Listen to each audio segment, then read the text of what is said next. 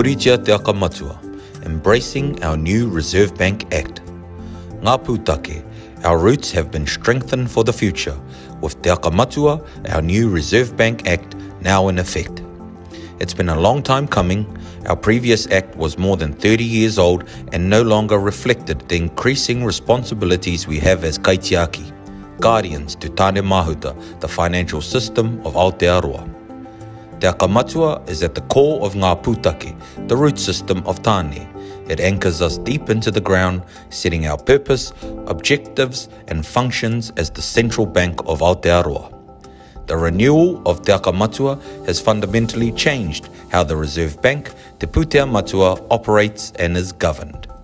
While we are still independent as New Zealand's central bank, our planning and reporting is now similar to Crown entities. We are overseen by a statutory governance board that is appointed independently of the Reserve Bank.